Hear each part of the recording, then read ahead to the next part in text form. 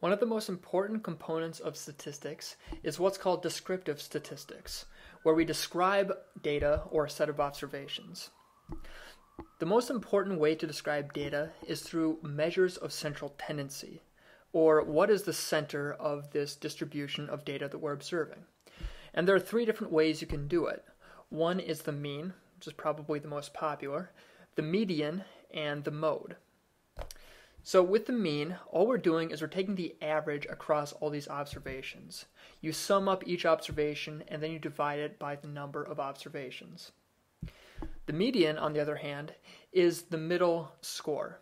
So if you were to arrange all the scores from smallest to largest, you would take the very middle of those scores, regardless of the range or the distribution of all the scores, whether they were very big or very small.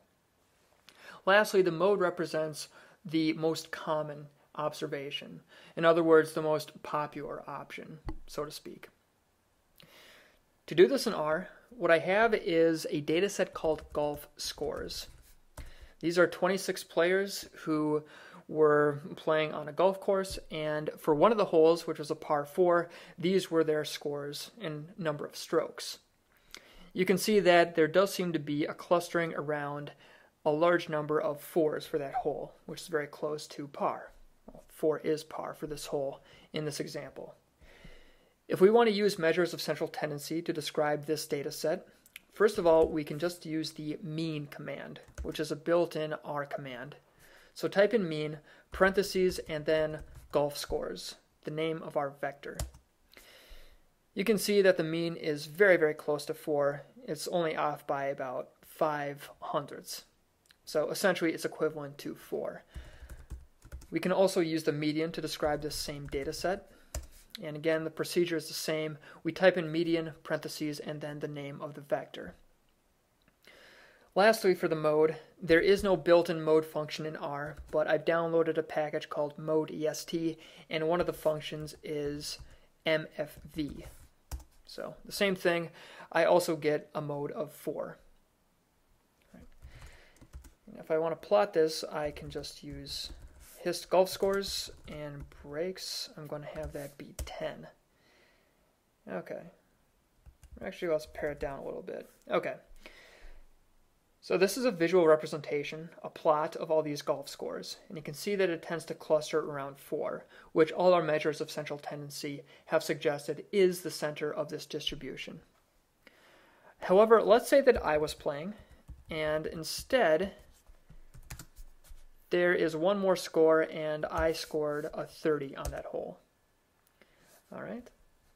Now, if I were to do the same thing and use the mean as a measure of central tendency for this distribution, you would see that it's actually way off. It's not a very good description of the data at all. It's closer to 5 now than it was to 4, which is a huge difference.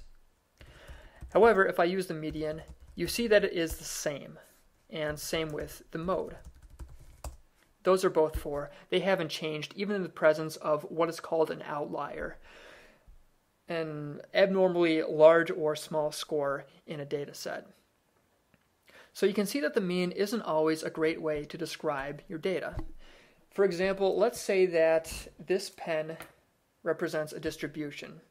Okay, so the mean would represent where my finger balances this distribution. Okay. Pressure's on, I gotta balance this. Okay, so the mean is about right where my finger is right now. But let's say we add an outlier, the cap of this pen. Put that on there, and now to find the mean, or the balancing part of the distribution, I have to move my finger far more to the right towards that outlier.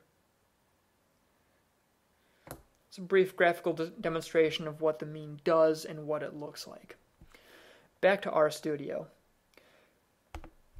So we've used a very simple data set, and we've used 3 different measures of central tendency on that data set: the mean, median, and mode. Lastly, you also might want to use the range as a descriptive statistic for your data. In this case, you can see that the range goes from 1 to 30. Those are some very simple ways to do descriptive statistics, and they're all measures of central tendency, minus the range, but that's a very common descriptive statistic as well. In the future tutorial, we'll talk about the central limit theorem and how we can apply that to data sets that are what are called normally distributed.